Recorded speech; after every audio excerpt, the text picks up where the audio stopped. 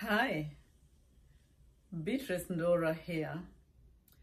I will speak on creating a support system. Most abused people are isolated people. And even in their adulthood, most of them are still isolated.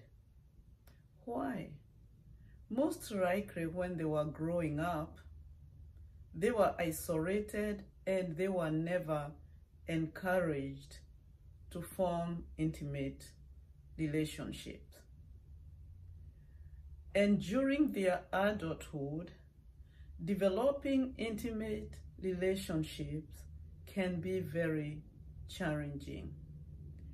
Other people, maybe they had great childhood with great friends, but later in their life, they were into relationships with people who abused them, isolated them, cut them off from their family and friends. They hurt and they live in that isolative pain. However, working on your healing is very important and it is your responsibility. I would like to remind you that you were abused in isolation and you should not heal in isolation. You need the support of other people to heal. And therefore, what is this network I'm talking about?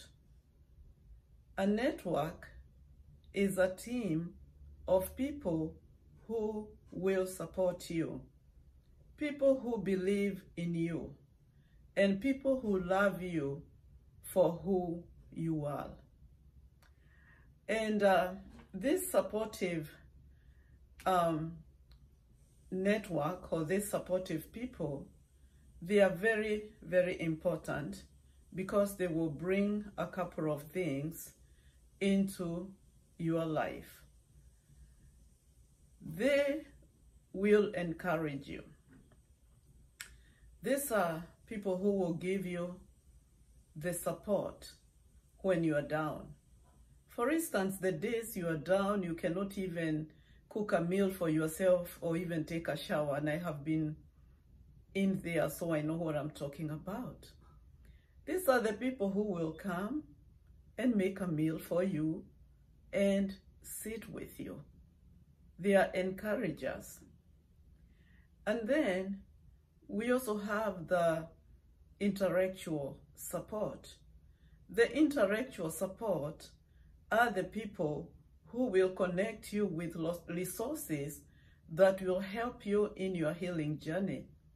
They will connect with you with resources like podcasts, like books, like identifying seminars and workshops that you can go and be empowered to take the daring, bold steps in your healing journey. There is also the emotional support.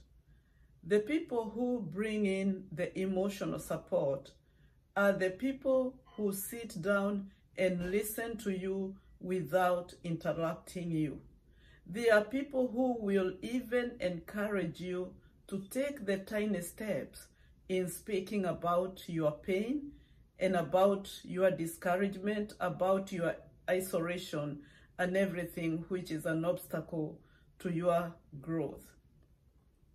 These are the people who will let you express your feelings without stopping you.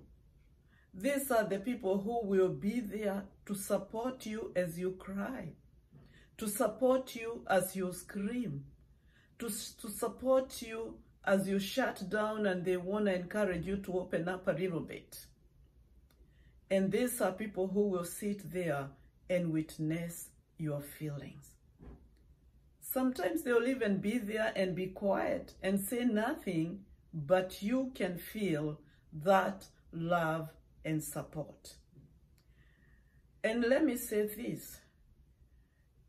Your support system, the people that you bring in your team, they are people who love you unconditionally, people who respect you, people who will not judge you, people who will encourage you to heal, people who believe that you were abused and it hurts very much, and people who believe in your capability to heal. And when you get people who are disrespecting you and judging you, they should not be part of your support team. The other thing we need is spiritual encouragement. Spiritual encouragement is very important. You need those people in your life, people who will pray with you, people who will fast for you or with you, people who will encourage you through the scripture because there is life in the Word of God, people who will open your eyes to see the beauty of God's plan even in your mess. And these are people who will also push you out of your comfort zone to heal. These are people who will challenge your beliefs that are not healthy and they are a hindrance to your growth. They will challenge you to change your way of thinking so that you may see the good and the hope that is on your way.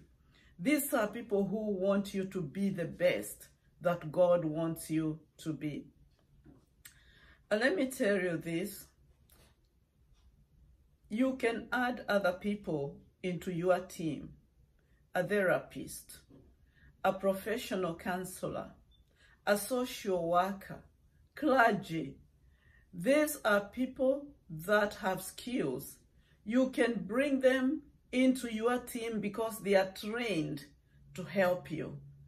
They really know how to help you navigate the bumps and the potholes in your healing journey. So you can make an effort to get in touch with one of those people and also the people you feel that you have a connection with. I would like to encourage you that yes, you can heal and you can even come out of those childhood injuries. You can be able to heal out of that abusive relationship, and you can be able to grow and even develop and maintain healthy relationships. There is hope. Do not give up on yourself. And let me say thank you very much for watching this video and listening also to my podcast. I encourage you to subscribe to my channel. And I am also on Facebook, Instagram, Twitter, and TikTok. You can connect with me. I am also a professional counselor and a mental health coach and a behavior specialist. And I can help you in your healing journey. I can be part of your team. You can get hold of me, 717-296-1721, and I'll also post the number beneath this video and all my details. Thank you very much. God bless you as you heal.